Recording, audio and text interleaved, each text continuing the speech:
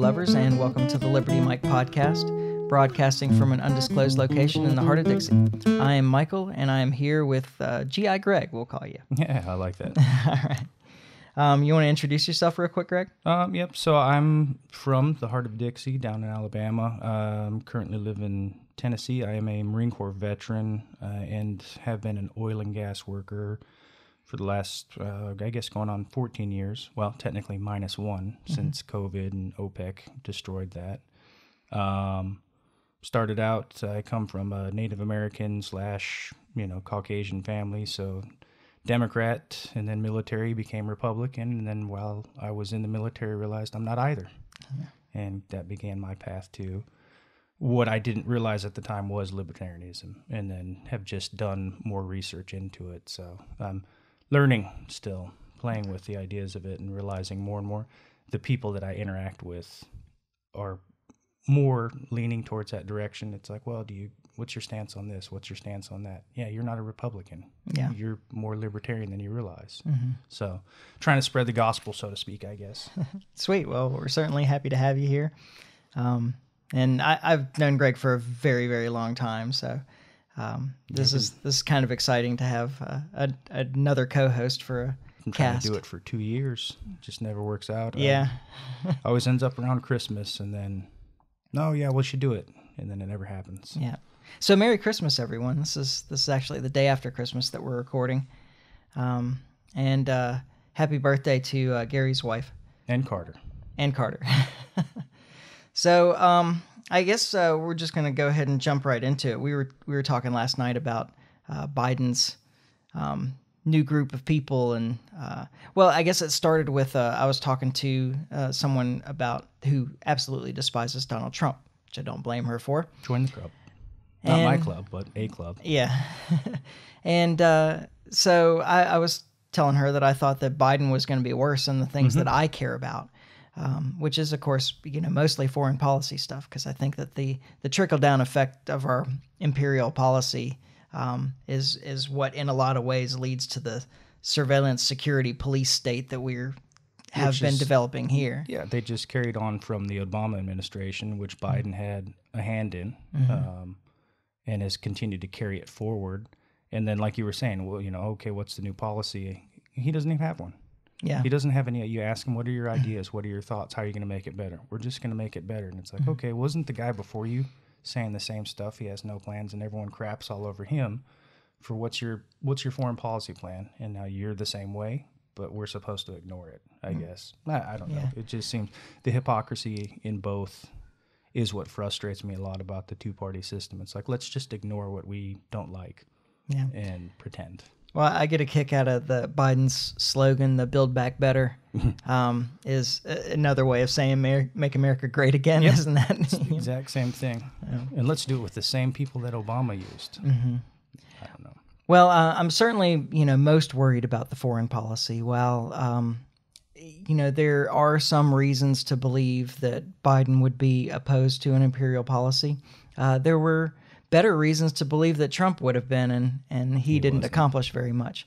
I mean, it's a pretty low bar when you say, well, at least this president didn't start a new war. He's the first one since Jimmy Carter to do that. Carried on the same one. Yeah, and he expanded everything that already existed, and they couldn't even get us out of Somalia or Sudan or Syria. Well, and like you guys were talking about, I can't remember which podcast it was. That was something I was surprised. Like, most people don't even know. I was one of them. I didn't realize that we were still in Somalia. Yeah. I had no idea.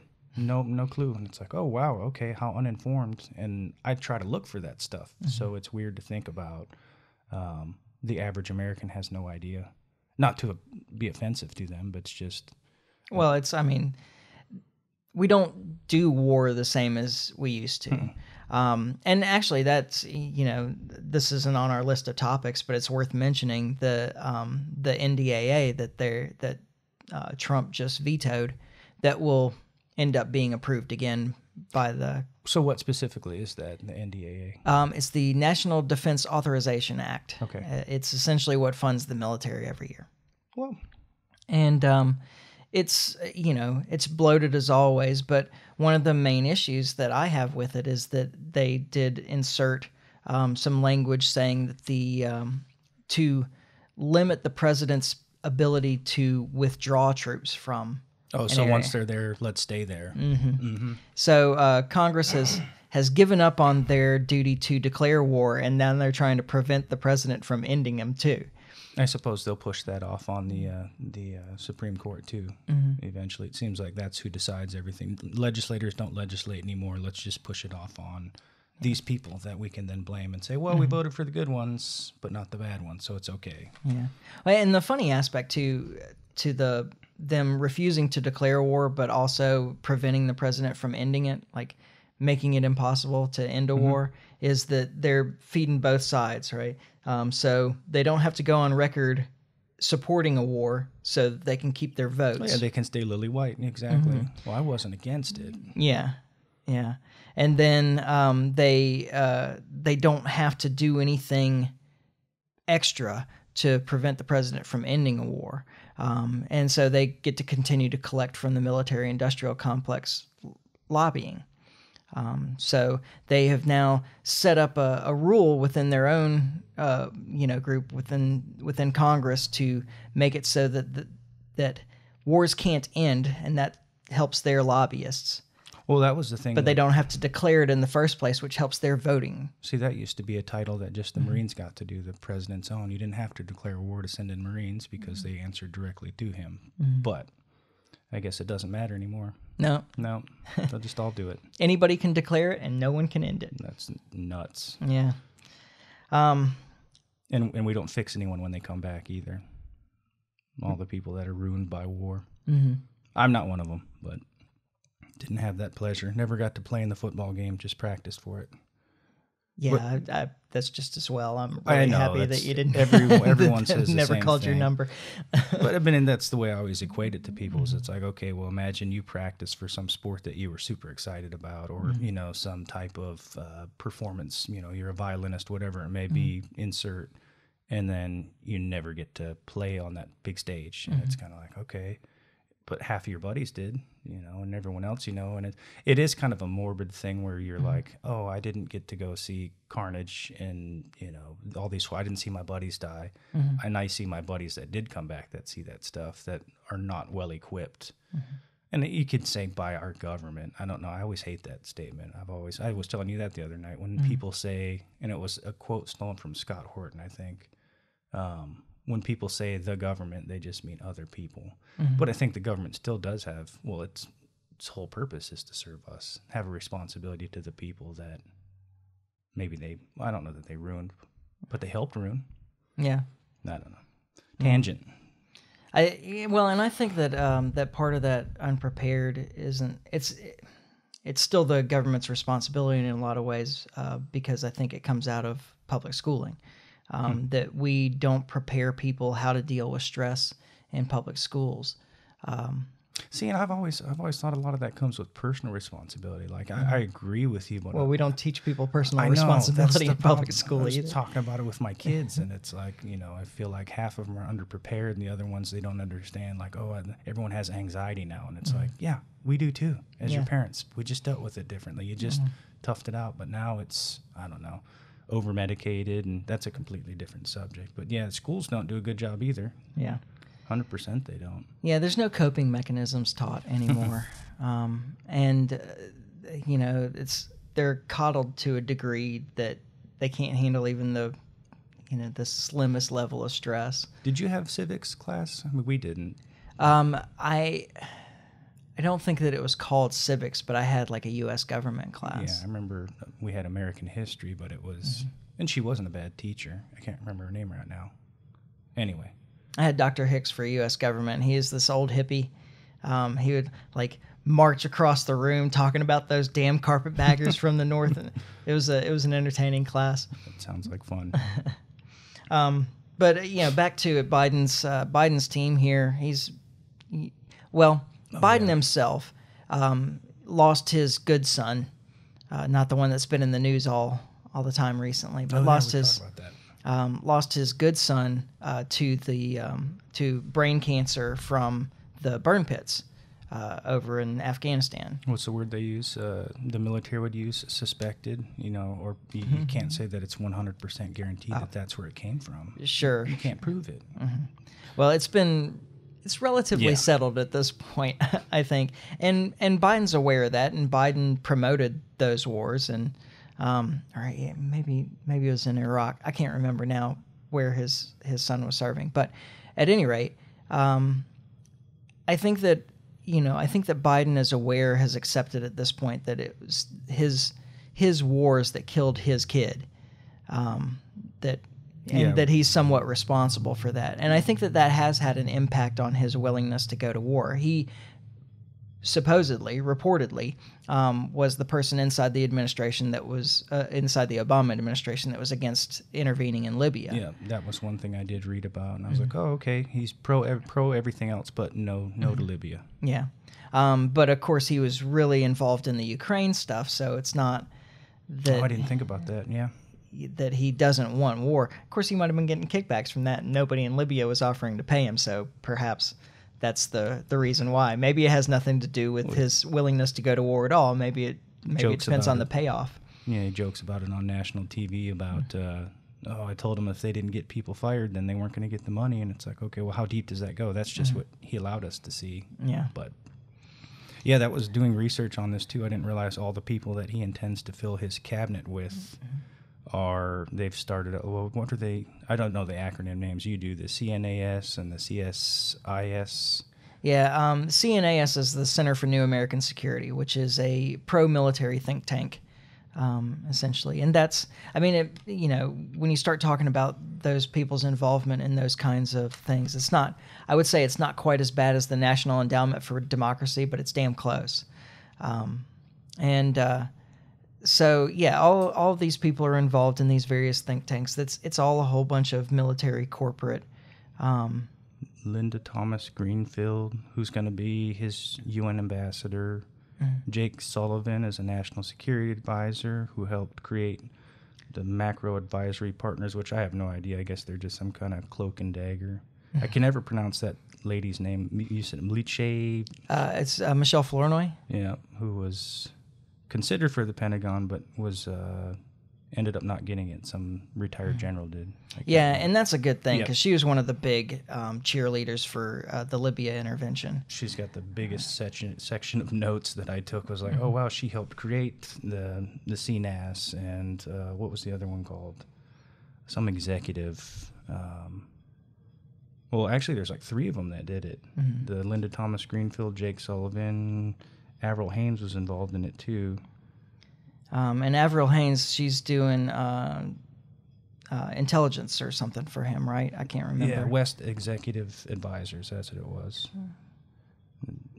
Well, and then she was it Avril Haines was the one that was the one for Obama with all the drone strike stuff? Yep. Yeah. No, she kind of wrote the playbook for it. Absolutely. And that has probably created more terrorists than anything that we've ever done as a nation. And then, one of the absolute worst is Tony Blinken. Oh, yeah. That he's one of those true believers that the responsibility of the United States is to have military involvement everywhere in the world to make sure that everybody does things our way so that we're safe. Wow. Yeah. I was surprised that was one of the things that surprised me when they were in Iraq War 2, and his whole thing with when Biden was still a senator, or maybe it was Iraq. Was he still a senator? Yeah, he was, right? At the beginning of 2? Yep. Yeah. But Blinken was helping him write out essentially segregation laws for Iraq based on ethnicity and religion. Yeah. It's like, okay, I guess it didn't work in America. Let's try it somewhere else. Yeah. It's just crazy to me to think, at that point in time, what was it, 2011? I can't remember. I'm probably way off. Don't quote me. No. It would have been, roughly 2004 to 2006, probably somewhere in there. How antiquated. But that's who he wants to be in charge for him. Yeah. And you can't understate how dangerous those kinds of people are. The people that are true believers in the duty to protect or what's the other way they say it? Oh, I always heard it as duty to protect. But anyway, Duty to expand. The way we we excuse our interventions to the American people by, well, we have to go in there because there's this ethnic group that's in danger, and so we have to send our military to solve whatever kind of social problems they have in this place. And while we're there, we're going to secure some resources to make sure that we can continue trading. This is our primary goal. Yeah. Well, and then we're going to give all the money we possibly can to rebuild them after the end. It's like, how about we just stay out of there in the first place? Then we don't have to rebuild. We don't have to pay money to rebuild. We don't have to go and change everyone's lives to be like our own. Leave them alone. Yeah. And think how much taxpayer money goes to these kinds of programs. That this has become such a huge business, and the whole thing's corrupt. But this has become such a huge business that Ray McGovern, the former CIA analyst, he talks about now it's not just the military-industrial complex. He calls it the Mickey Mat. So it's military, industrial, corporate, intelligence, media, academia, think tank complex. Like, it's become this huge thing that all of these people reinforce each other's views, which are just lobbyists. Yeah, and it essentially lobby for more money to be spent on military interventions anywhere and everywhere. But people, that's one of the things I was reading too, that they said was that it was kind of not frowned upon as much because it was that think tank that was tacked on to the end, where it's like, well, it's not the same thing, even though they do work with, military contracts for Northrop Grumman and Lockheed Martin and all these other, gosh, I wrote them down somewhere. General Dynamics and Boeing and Raytheon. Yeah, a whole bunch of them. And it's like these people that are going to be in this cabinet are the ones that, well, not all of them, but the three I think that I can remember are part of creating these not lobbyist groups. Yeah. And those companies that we just mentioned, think if any of them would have any kind of income if it weren't for government contracts. I mean, Boeing would. Yeah. Well, Northrop wouldn't because they create warplanes. So, well, there's actually the town I work out of in the oil field in North Dakota has a Northrop Grumman factory where they build wiring harnesses for F-18s, or I think it's F-18s. I dated a girl there a while back, and over 10 years ago. I'm married now, but and that was, she said she built wiring harnesses, and I was like, for what? She's like, warplanes. I'm like, wow, middle of North Dakota. Okay, yeah, cool. Well, and that's part of it too, is that every state gets a little bit of this, so that there's an incentive for these representatives to keep maintaining these huge military budgets and so forth, because they don't want to go back home, and it's not the government that's doing that. Actually, it's the Northrop Grumman and Raytheon, all these companies, they divide up the production of their products among all the states through all these districts, so that there's not a single representative that can go home and say, well, yeah, I voted against the 2,000 jobs that this company provides here in my district. Yeah, and the town it's in is a town of like 2,500, so there's nothing there but Northrop and oil. Well, used to be oil. Yeah. And then tacked on to that, I think this is a reasonable transition to the recent pardons. And this is just symptomatic, I think, of the way the U.S. government works at this point, is that that Trump just pardoned all these Blackwater guys that had been imprisoned. You may actually hear my cat yelling outside. I have not been home a lot recently, and she is needy. But anyway, pardoned all these Blackwater guys that had been convicted of killing civilians and in our terror war. I was never aware. Like, I always knew of I've actually had I forget the two different terms. There's the PMCs, and then private military contractors, and then there was private security. So I have a friend who worked for one of the, he said private security. He said he wasn't private military, but the stories he told, which I won't repeat because they're not, not important, but it was driving around, taking care of delegates in armored up SUVs, and his words verbatim, well, I can't don't want to cuss, so we're a bunch of alpha males armed to the teeth, who got up, lifted weights, cleaned guns, and then went out and did sorties on stuff. And it was like, well, where was the oversight? There wasn't any. It was just, we had to take the delegate from venue A to B, and that's it. And it's like, okay. And then you hear the story you were telling me the other night about, like, I didn't even know. I've avoided the news since all the election mumbo jumbo back and forth. It's like, all right, just tell me who's going to be in charge at the end. I don't care anymore, A or B. But yeah, I didn't realize they were charged with injuring 30 people, allegedly killed 17, but were charged for the murder of 14 people. And he's like, yeah, it's okay. Yeah, we'll just let them go. Oh, they're foreigners. Who cares, right? Somewhere else in some brown people country, so it's no big deal. Meanwhile, their families and what was it? I think they flew over like 30 people from Iraq to testify, and it was over the course of years and years and years that they finally got the convictions. And now he says, "Nah, we're not going to do it." Yeah. Who was it? I can't remember. I don't think it was McGregor, but one of these generals talked about terrorist math. This is, what's, a terror war minus 2 terrorists equals 20 terrorists. 20. Yeah. Yep. And so for every time you kill one of these guys off, you piss off the whole rest of their family, and it creates a whole bunch more, and it creates propaganda. I mean, it's not even propaganda because it's true for the most part, but we did go over there and kill a bunch of people. So of course you're just making more and more and more enemies, which is again goes back to being good for private military contractors. They're not called Blackwater anymore. What are they called? They had to change names because of a branding issue. Academy. That's what it is. Eric Prince and Academy. Well, that was the other thing, too, I didn't realize, and I don't know what the exact number, they just said at one point in time there was 160,000 private military contractors over there, which is almost the same amount of American troops. Yeah. Well, I remember reading a while back that in World War II, there were 2 U.S. soldiers for every private contractor working with the military.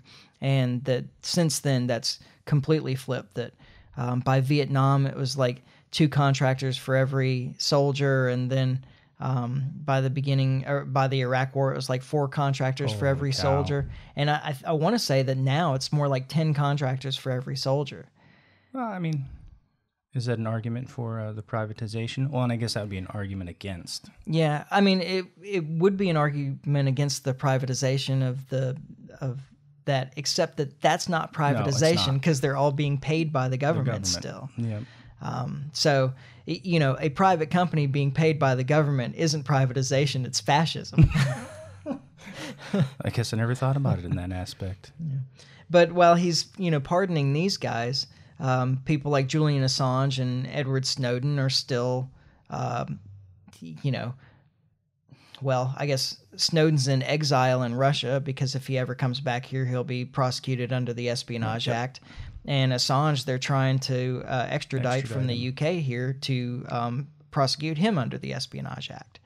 And the interesting thing is that they are essentially in trouble with the U.S. government for revealing things like what these Blackwater guys did. They did, yep.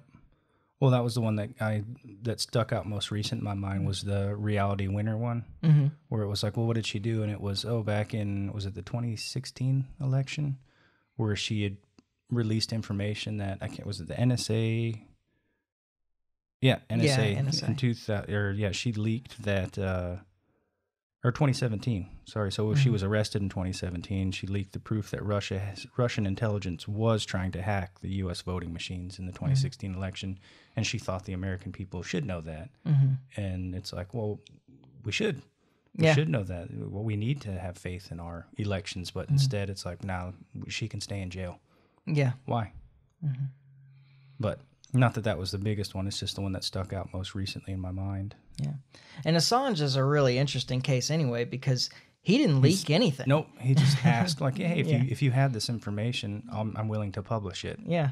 I'll keep you anonymous as best I can, and protect your identity as best I can, and I will get it out to people. And he's just a public. I mean, the New York Times does it every day. The difference is that the leaks that the New York Times is giving to you, the classified information that the Times releases every day, they were actually given by the government gave it to them. Here, we need you to put this out there, so just write an anonymous source, and it's okay. People familiar with the matter. Yeah, exactly. Snowden, what he did was he revealed that the U.S. government was violating the Fourth Amendment constantly, like perpetually, and lying about it nonstop. Yeah. Blue And yet somehow faces. James Clapper, he's, I'm surprised he's not back in the next administration. Well, yeah, that's funny too. I never thought about bringing him. To me, it's amazing. I was torn in the beginning because of being in the military and taking an oath to defend your country against, foreign and domestic and that whole spiel. The question always came up for years on that isidewith.com website when I was trying to figure out, well, who do I agree with the most? And I found that to be probably the least biased website. And you could go back, what I liked about it, you could go back and verify sources like, okay, did such and such candidate actually answer these questions? And, oh, they did, okay.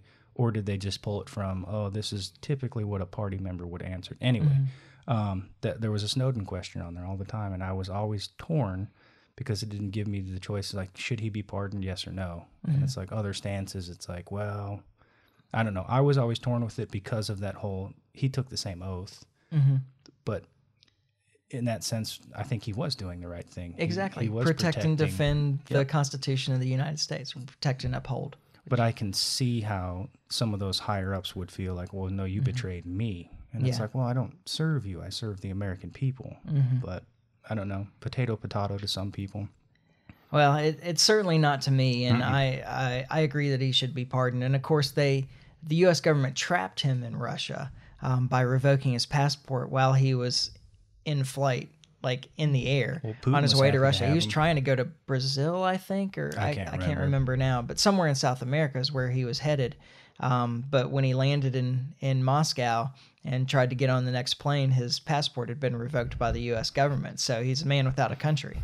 And they trapped him there. But it's a useful tool, again, because now you can also direct some anger towards Russia for harboring this fugitive from the U.S. And, Yep, I didn't think about that either. And it's all intentional.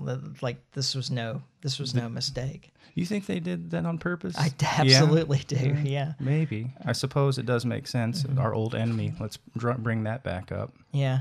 And you have to have, it's useful to have a scapegoat, okay, so I always said, like, you have to have somebody to hate, right? Yeah. And to blame everything on. And Russia works and China works, and this is good. It gets, especially Russia right now, Yes. Because it's still, like, there's still the echoes of the old Cold War and the Red Menace and all that stuff, that the propaganda that had been fed into this country for, 60 years. Now it's easy enough to come back to that.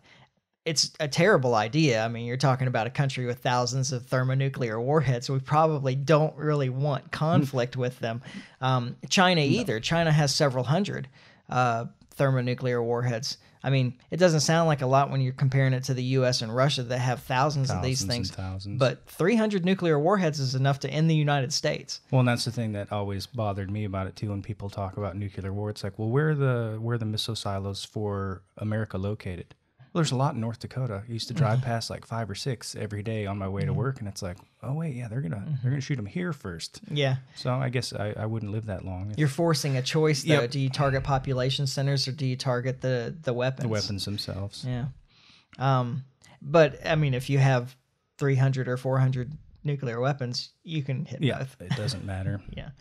I mean, I think that it was done on purpose. And so as far as, somebody to hate, like, I figured I had to pick something too. And so I chose Canadians. Canadians. You Yeah. don't like Canadians. Yeah. I decided to hate Canadians because then nobody can accuse me of being racist or, Yeah, they're the same color as you normally. Yeah, religion's essentially the same. Okay, had a little technical problem there. Oopsie. I'm sure it was the Canadians that did it. Yep. Those bastards.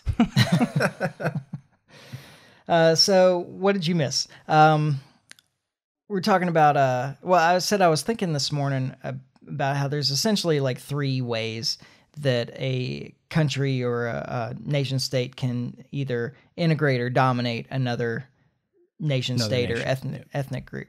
And I said that the Russians are concentrated on being a regional power, not a world power at this point. I mean, that may change when they have really established themselves as a regional power. It's hard to say, but they've been doing it diplomatically through negotiations with the surrounding nations, and support in various ways through alliances and what have you. And then the Chinese have been doing it economically, the Belt and Road Initiative, and they have been investing and spending and stealing, yes, all over the world, particularly in Africa, but in Southeast Asia around them as well. They also own a lot of stuff in Canada. Mm-hmm. They own a lot of stuff everywhere. Right.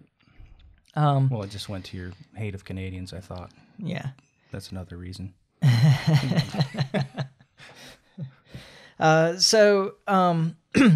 And, essentially it's that they've been doing it in a lot of ways the same way that the U.S. did it years ago through the IMF and the World Bank. Oh, that's right. And that's the part where I was talking about the Confessions of an Economic Hitman. And, the old one. Yes. So if you haven't read it, you should read Confessions of an Economic Hitman, but they came out with a new version a few years ago. I think it's called The New Confessions, but it's the same book, but shorter. Like they actually took information out of it. They didn't add information to it. So find the old one. The old one's a real interesting story about an intelligence operative for the U.S. that was helping to set up these deals for IMF loans. Oh, okay. With nations, and what they would do is they would create it to be a debt trap, so that they could use it as leverage to get these nations to do what the U.S. wanted to do in the long run by saying, essentially, like if you take a country like Venezuela, and I'm just pulling this out of the air, but all right, so the IMF is going to give you a big loan to develop your coffee plantations, but in order to get this loan, you have to purchase all your equipment from the U.S. We need you to use Caterpillar and Bobcat and whatnot. Exactly. And you're going to want to hire some people to help you do this, and you're going to want to hire consultants from the U.S.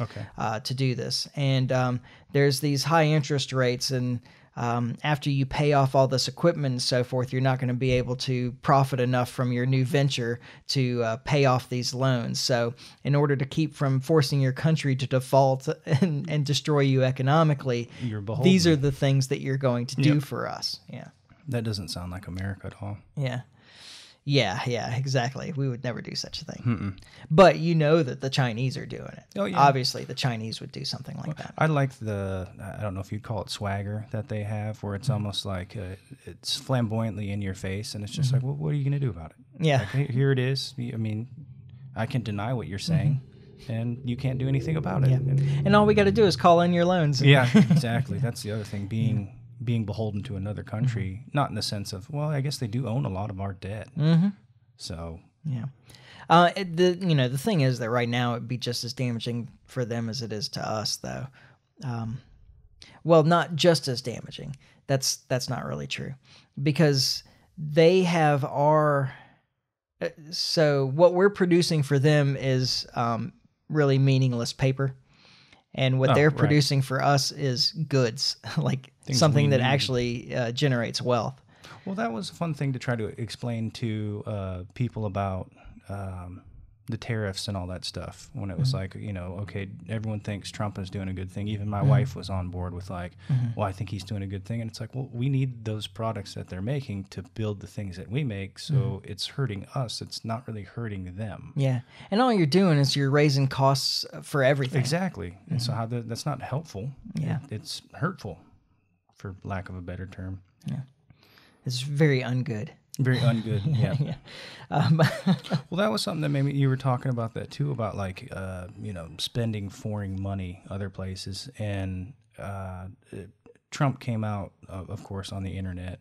And I think I watched on Instagram him talking about the stimulus package and why he wasn't going to approve it. And I didn't take the time. I was lazy to look at, he named off some absurd amount of millions, almost trillions of dollars of aid that were supposed to go to all these foreign entities. And it's like, okay, well why? Like, yeah, I don't want that money to go somewhere else, but why is it? Why is it going somewhere else? And I know that comes from not him, but from Congress. He's the one saying, I'm not going to do it. Yeah. But it's like, why do we have to pay those countries that money? Whose thought process, where, why? I don't know. I know that's off subject. It's just Yeah, and I'm not sure the specifics of it, so that's something that I'll have to cover on a later podcast, probably. But what we know is historically, and it's almost certainly true with this stimulus packages or COVID relief, whatever they're calling it, is that most of it is a bunch of corporate payoffs. Yeah, that would make sense, and that's kind of what I was thinking. Was like, okay, it's going to help all these. Well, gosh, there was other ones. And they too. Distract the individual citizen by saying, well, you're just going to get this free money. But in the meantime, what they're really paying for is a whole bunch of corporations to continue to privatize public money. But so frustrating. Yeah. But the third thing is what we're doing, which is we're trying to dominate in the world militarily. Yeah. And the way we're doing it is the one that creates the most resistance. How so? Well, because through diplomacy, through diplomacy and economy, you're at least creating the feeling. If it's not, it's mostly real in diplomacy, but you're creating the feeling economically, like everybody's buying in, that it's consensual from both sides. Whereas when you go in militarily, no one has a choice. Yeah, I got you. Okay. You don't even create the feeling that it's consensual. You're just like, we're coming in to tell you how to do things. It's weird too to think about, like, to be absent-minded about that, in the sense that, like, I've never had a foreign entity in my backyard. You know, I've never had to worry about someone shooting up my house, or am I going to be, an innocent bystander of some sort of thing. And so we can be kind of callous. You could make the argument on the reservation, though. Yeah, on the reservation, or I guess I live in Nashville now, so there was just a bomb that blew up downtown there yesterday. Yeah. So it hurt absolutely no one, it sounds like. Well, injured 2 people. But yeah, no, it's I actually work for my tribal government now, and I've gotten to see a little bit better the inner workings of spending government money. I don't know if I should talk about. Well, I guess they were given, I think it's $27 million that they have to spend by the end of the year for the CARES Act. Okay. And if they don't spend it all, we have to pay it back. And so they're literally trying to, like, wholesale fire sales. Everything's got to go, hire more people, buy this, buy that. Yeah. So that Come on, everybody, we're going out to the strip club. Exactly. Like, hey, Greg, I know we owe you this much overtime. We're going to double it, and we're going to raise your pay. Go take vacation. Okay. I sure will. Thanks. But I don't know, just the inefficacy of government is what it brought to mind. And I never realized how, even on a small scale, like, localized like that, how just rampant it is. Yeah. Well, and that's in other news, I heard that Texas was going to introduce a secession bill in their state legislature. And I love it. Like, that's a fantastic idea. I'm a huge fan. Yeah. And I think that it was in response to the Supreme Court throwing out their case against the other states about the election, election fraud or whatever they were calling it. I don't think that they used fraud in that case, but at least mismanagement. It invalidated of their election process. Yeah. And so, I think that the reason's kind of silly, but I don't think the reason's really relevant. No, I don't care. I like it. Yeah. I wish more states would follow suit. 100%. That's just what I was going to say. My neighbor and I were talking about, it was when the whole thing started with, the fraud Trump stuff. And is it real? Is it not? And he just kind of said, I don't care. Here's what I think about it. I'm on team A, you're on team B. Let's meet at the flagpole at 3:15. We'll figure it out. Which is, he's an Army vet. I'm a Marine Corps vet. Of course, my first thought process is let's automatically fist fight. Yeah. We're going to skip past being diplomatic about it and doing what Texas is trying to do. But hey, I think we should join them. I love it. I really do. But like I was saying to you, how do you do that without creating an actual civil war? Because that's what happens, it seems like, or that's what's happened in our history when you have differing opinions and someone wants to say, hey, we don't want to be a part of your thing anymore. Yeah. Well, and I'm not on board for an armed conflict. I don't see how you can avoid it, though. But but it's let somebody else take that step. Right. Right. So if Alabama were to declare its independence as a nation state and secede from the Union, it would force the federal government to aggress. Well, okay. And I'm on board with defense. And so at least this way, you're not initiating the conflict. You're doing it the legal way. I mean, the Constitution is a compact. It's a contract between nations. I mean, that's how it was formed in the first place. And so all these states were supposed to be independent sovereignties. No one remembers to reclaim that sovereignty, I think is a noble thing to do. Now, if the rest of the states disagree and they want to invade Alabama to get Alabama back in the Union, then I'm happy to defend the state. Well, not happy to, but I might have to start running again. And ammunition's really expensive. Yeah, my dad just passed away, so we suddenly have a whole bunch more free ammunition. Yeah, I think I actually got some. There's a whole closet full of ammunition. But by the way, everyone, that's why we haven't done a podcast in a few weeks. Is that my dad passed away like 3 days after the last podcast, so been occupied. Yes. Anyway, yeah, I'm on board with the secession thing, absolutely. I was talking with my mom the other night that, using Dave Smith's thing about that the U.S. government was created to be the smallest government in world history, and it's become the biggest. We are the biggest, most expensive government in the history of the world. And it's really just kind of coming into its own in exercising its power. And you see that in the form of the surveillance state, the police state, security state. So truthfully, I kind of feel like, well, get out now while you still can, before it is so oppressive that you can't. Sinking ships in a bunch. I mean, I agree. I feel the same way. It's like, why can't I know it's easy to say, and there's a whole lot of steps involved in between. Why don't we just do the same thing? Why can't we just get away? Yeah.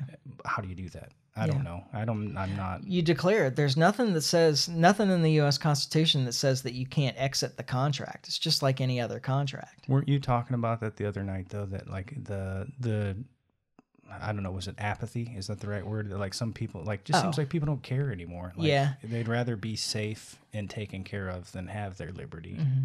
And I have a really hard time relating to those people or even talking to them. Mm-hmm. Well, I shouldn't say that. And then I feel bad I don't want to be ageist, but like my bonus kids, they're in their 20s, and trying to speak to them about what you were just saying, where the power is supposed to be in the states. That's the way it was designed. And it's like they don't comprehend it. They're not taught it. They don't know it. And so to try to explain it to them back the other way, I don't know that they would ever rebel. They just, that's the way it is. The federal government is the big boss. Yeah. Well, there's some level that would incite rebellion, some level of oppression that would incite rebellion, I'm sure. Yeah. And that was something that I was saying to them last night, is that if you read the Declaration of Independence, and not not the flowery prose at the beginning that we cite all the time, right. But if you just read their reasons for separating from the British government, you see that the U.S. government now, federal government, is far more oppressive than the British government that we fought a revolution to secede from, 250 years ago. Yeah, that was it. The one that sticks in my mind is the 1% tax increase, and it's like, oh, okay, we went to war, and that was one of the things we went to war over was 1% income tax. Yeah, well, but the taxes wasn't even a big part of that. Right. Like the tax thing was like the 14th point or something. Down the list in the Declaration of Independence.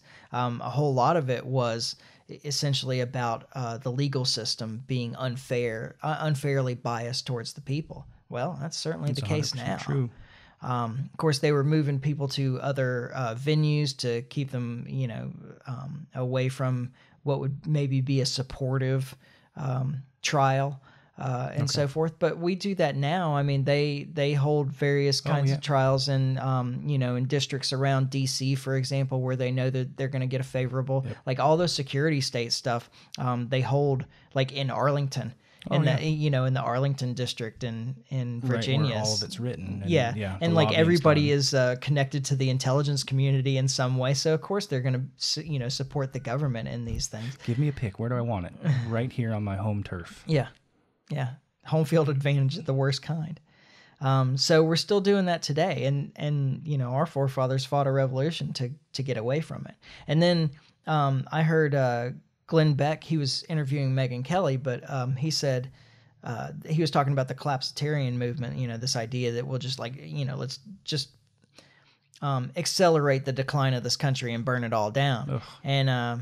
And he. Well, I mean, I don't know that I'm really opposed to that as on the whole, but he said, you don't want to burn it all down. It took us more than 200 years to build this.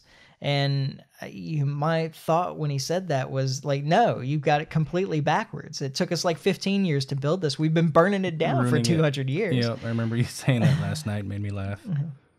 It feels true, though. I mean, what was it you were saying that even the forefathers, who was the first one to violate? Yeah, The George first Washington. One. The first one was. Yeah. I mean, these people violated the rules that they wrote. Yeah. And that they wrote in order to keep government in check. And then when they were the government, they didn't really feel strongly about that anymore for some reason. I forget what the quote is, or I remember the quote. I can't remember who said it, but giving power to politicians is like giving cigarettes and whiskey to college students. Yeah. It's like, yeah, that makes sense. It'll corrupt anyone, I suppose. I don't know. There's a couple examples of people that I can think of that like self-imposed term limits. I can't remember if it's senator or governor out of Wyoming that did it. There was a governor here in Alabama really that did. I didn't know. I think that's admirable. Yeah. I really do. I mean, get in, get out, do what you're supposed to, represent your people, and literally represent your people. Don't go in for special interests and all that. I mean, that's well, I think that is representative of somebody who really is a public servant. Right. Like that's their purpose. Now, a lot of people around me advocate for term limits to try and solve this. I don't think it would. I think that it would make it much worse, actually. How so? Well, because I think that essentially what you have in an elected government like ours, in a democratic republic, government, is that you have a caretaker government. Right. So they don't actually personally benefit from long-term growth. Right. Right. So they only benefit as long as they are part of that government. Oh, okay. So instead of incentivizing them to look long term, so I part of this comes from Hans Hermann Hoppe, the Democracy, the God That Failed, where he's comparing monarchies to democratic republic forms of government. And he says that a monarchy is like a private owned government, and that the democratic republic is a public owned government. And therein is the problem, essentially. both. That the monarchy, they're looking long term, because the growth of the wealth of the entire nation is essentially a growth of their own wealth as well, right. and for their posterity as well. So they look long term. They try and increase the value, the whole value of their sovereignty, their estate, and everything that's going to get passed on to their progeny. Right. Exactly, over time. Whereas in a democratic republican form of government, the principals, the people in the government only benefit as long as they're in the government. So the incentive is actually to extract as much as you can while you're there and not look long term at all. So frustrating. And so I think that if you, like right now, you can be a senator for 40 years. So you can think, all right, well, I go in there and I get little by little every year. I've got a lot of time to take what I can out of this and to build my own personal wealth at the expense of the people. I mean, I don't think that they think of it in that term, like at the expense of the people, but some of them might. Some of them probably do. Yeah. But it doesn't matter because the result's the same. And I think that if you said, well, you can only be a senator for one term, like you get 6 years as a senator, they're like, man, I only got 6 years to get as much as I can out of this. Okay, I get what your point is there, yeah. So the idea is then it's not even to play ball to the smallest amount. It's like, no, I just want to make as much money as I can. Yeah, because people are self-interested. We were talking about people getting rich, and in politics, and that was one of the things. And it's not to single out AOC; it just happened to be the one that I looked up because I said, "Well, I wonder if she's a millionaire," and she's not Yet. She's projected to be within the next, I think it was 7 to 10 years, and that was based on how much her apartment cost in D.C. Because initially she'd complained about, I can't even afford to live in D.C., and it was like, okay, so she's making, I think, $143,000 a year. I can't remember exactly. Yeah. It was 100 plus, 140 plus $1,000 a year, and based on what she could save and put away each month, it was like, oh yeah, she'll be a millionaire, and she was a bartender. Yeah. But I mean, and I don't know. I guess depending on which side of the boat you're on, she's tried to make change. Not my kind of change, but Yeah. I mean, we'll see though. She's, got the opportunity to benefit from her position, and I'm sure that she will. I mean, all that money, she's putting that money away. She's not giving it back to her community or anything. Well, that was the other thing too. The irony in her selling shirts that were $58 a pop, and here she is, self-proclaimed, was it socialist or communist? Yeah. And she's profiting off of capitalism. She's a democratic socialist. Yeah, that's what it is. And she's selling shirts to the public for $58 a pop and profiting off of the capitalist system. Yeah. That she's trying to get rid of. Yeah. To a certain extent. Well, and Bernie Sanders was the same way. Right. Do you remember in the debates when people were talking about, well, you made $1 million off of that book that you wrote, and whatever? He said, well, I worked hard on that book. Well, yeah, I mean, so did everybody else that has earned money in this in this country. Like, there's very few people that just got their money out of nowhere. Right. And even those that did, that inherited it, should they be punished because it was their parents that worked for it, not them? No. I mean, because the whole point, I think that it is the goal of every parent to leave as much as you can to your kids, to give yourself the best possible, or your children the best possible chance. So, if you work hard your whole life so that you can build up this huge savings so that you can then leave it to your kids, why does anybody else get a part of that? They shouldn't. You've already, I mean, the government's already had their hands in it how many different times from, you bought a house, now you got to pay taxes on it every year. Oh, you bought a car, I know you saved all this money, and we've been taking income tax from you that you're never going to see. Right. It's never going to come back to you. Your Social Security, depending on how old you are, doesn't exist anymore because we've used it for something else. Oh, and now that, let's say $500 million you saved up, we're going to take 50. Why? Yeah. You've already taken, 28, 20. Yeah, this is what's left after you already took. It's so frustrating. I don't understand it. I've always, anytime there's been anything where it's like, should you vote to abolish inheritance tax or death tax? It's like, absolutely. Well, all taxes. I don't know. That's a weird one to get into, though, too. Yeah, and we don't have time. No, I know. So, is there anything else that you wanted to talk about before we wrap things up here? I'm glad we did this. I'll have to purchase a microphone, or I don't know how Skype or Zoom or whatever would do. It was fun. Well, you'll definitely want a nicer microphone than just like your computer microphone or a headset microphone to do Skype. But man, I would be happy to have you on here to co-host anytime. It'd be fun too to help sit in with Larry or listen, so I can have someone else to bounce dumb ideas off of. I like Larry's. It's not comic relief that he adds. It's he actually adds to it, but his ability to kind of pull out of you to break it down for the blue collar guys like me, where it's like, okay, Mike's getting wordy. What do you mean? Yeah. So no, I enjoyed. I love the podcast. I wish I had more of a commute anymore. It used to be an hour drive each day, so I could listen to one or two, and now I have 0.4 of a mile drive to work. So don't. Well, that's nice much. too, though. Yeah, it is nice. I think I spent. One tank of gas lasts me about a month in a V8 pickup truck. So sweet. Yeah. Well, I just have one more thing before we go, and that's just to point out to everybody, for those who were listening that doubted me months ago when I said that the vaccine isn't going to put an end to all the restrictions either, that now we have the vaccine, and they immediately started putting out excuses why we had to continue under these authoritarian mask mandates and lockdowns and social distancing rules and so forth. So just know that anytime that you grant power to the government, you're never getting it back. They're keeping it. Yeah. They're always keeping it. And on that note, we'll be back. I'm going to say that we'll be back in a week. Who knows? But yeah, it's... things keep happening. Things just keep happening. But we will try to be back in a week when we finally get this right. And in the meantime, try and stay free. All right.